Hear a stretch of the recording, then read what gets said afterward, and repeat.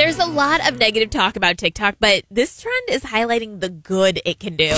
Ready for a pick-me-up? It's Good News with Kristen on Y107. New moms struggle a lot. I mean, you have a tiny human you now have to take care of, which changes up your routine and your life in a way that is honestly impossible to prepare for. And then you tack on the costs of raising a child on top of that. Parents really have to prioritize and be smart with their money.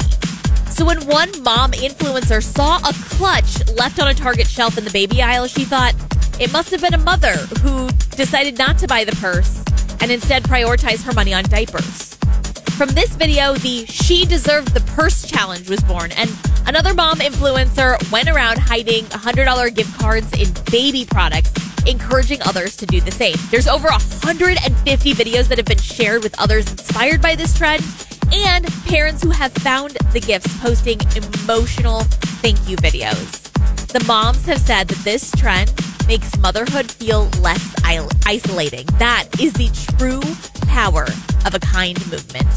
Good News with Kristen. Catch every episode on demand now under podcast at Y107.com, on the Y107 app, and subscribe where you get your podcast.